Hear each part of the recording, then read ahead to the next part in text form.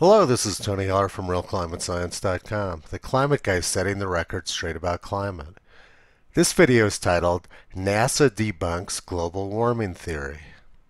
In this article on the NASA Climate Kids website, they explain how Earth is like a greenhouse, and they say, during the day the sun shines through the atmosphere. Earth's surface warms up in the sunlight. At night, Earth's surface cools, releasing the heat back into the air. But some of the heat is trapped by the greenhouse gases in the atmosphere. That's what keeps our Earth a warm and cozy 59 degrees Fahrenheit on average. People in Siberia might disagree with NASA's assessment that Earth is being kept a nice, cozy 59 degrees by global warming.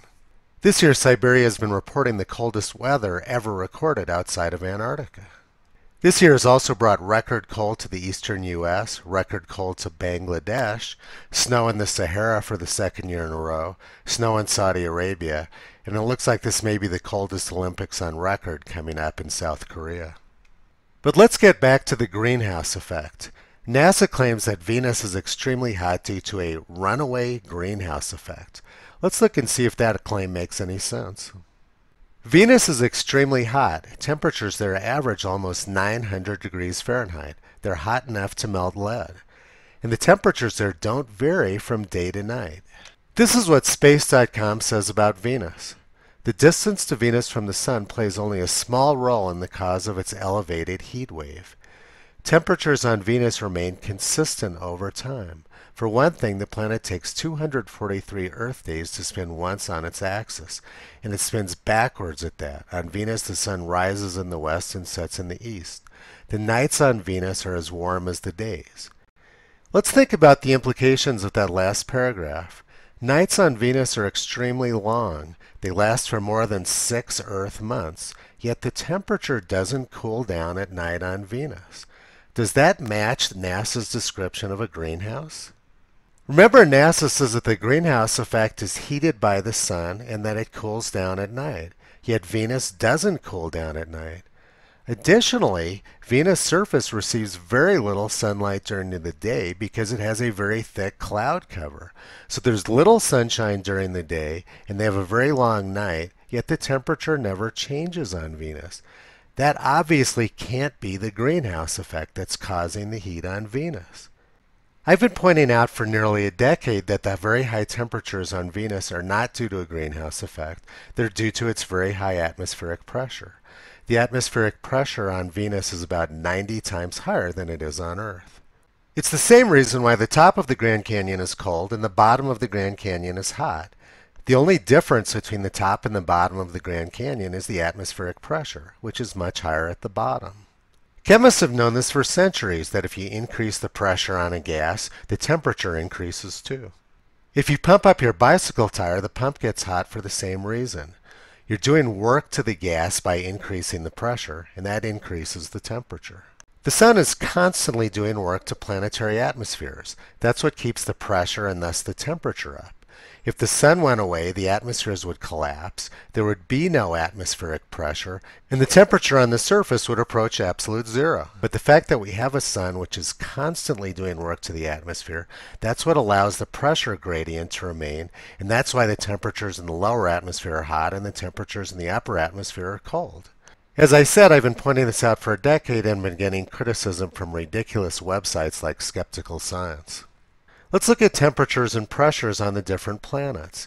Venus has a 95% CO2 atmosphere and has a very high atmospheric pressure. It's extremely hot there with temperatures hot enough to melt lead. Mars also has a 95% CO2 atmosphere, but the pressure is very low and it's extremely cold there. Jupiter is much further from the sun than Mars and has a very high atmospheric pressure, and temperatures there are incredibly hot in the lower atmosphere. They're actually hotter than the surface of the sun. So distance from the sun can't explain the hot temperatures on Venus because Jupiter is even hotter and it's much further from the sun. Atmospheric composition can't explain it because Mars and Venus have the same atmospheric composition, yet Venus is very hot and Mars is very cold. And the last thing to consider is the lapse rate.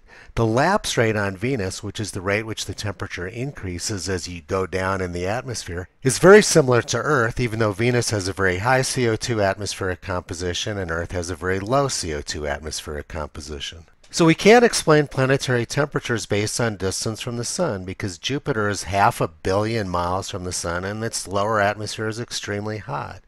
We also can't explain planetary temperatures based on atmospheric composition because both Venus and Mars have about 95% CO2 in their atmospheres, yet Venus is extremely hot and Mars is extremely cold.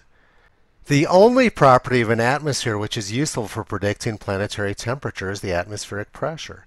Jupiter has extremely high atmospheric pressure in its lower atmosphere and it's extremely hot. Venus also has very high atmospheric pressure and its temperatures are very hot. Earth has moderate atmospheric pressure and we're warm. Mars has very low atmospheric pressure and they're very cold. So it's very trivial to explain that planetary temperatures are controlled by atmospheric pressure, not composition, not distance from the Sun. The Sun is the energy source which provides the heat, but the temperature profile is controlled by the atmospheric pressure. It's very basic science. Now let's get back to NASA. In 1971, NASA's two top climatologists told us that a runaway greenhouse effect is impossible. This was Rasool and Schneider.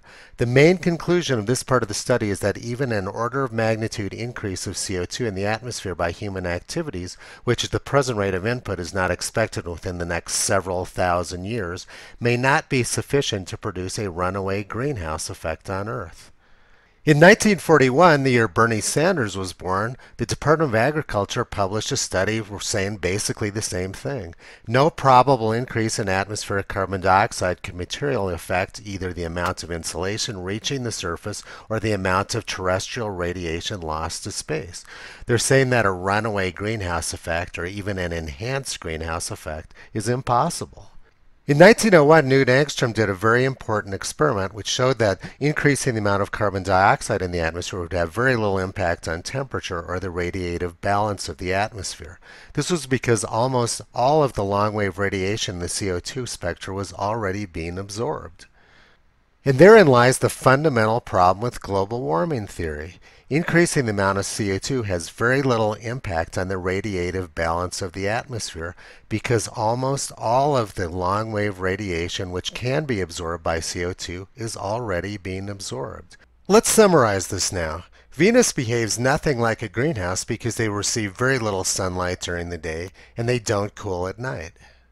The temperature gradient through Venus' atmosphere is very similar to Earth, even though the atmospheric composition of Venus' atmosphere and Earth's atmosphere are very similar. If Earth had similar atmospheric pressures as Venus, we would have similar atmospheric temperature, even though Venus has a huge amount of CO2 and Earth has a very small amount of CO2. Both Venus and Mars have 95% carbon dioxide in their atmospheres, yet Venus is very hot and Mars is very cold. It obviously is not the chemical composition controlling the temperature. Distance from the Sun also can't be controlling the temperature because Jupiter is very far from the Sun and its lower atmosphere is extremely hot. Mars is much closer to the Sun and it's extremely cold.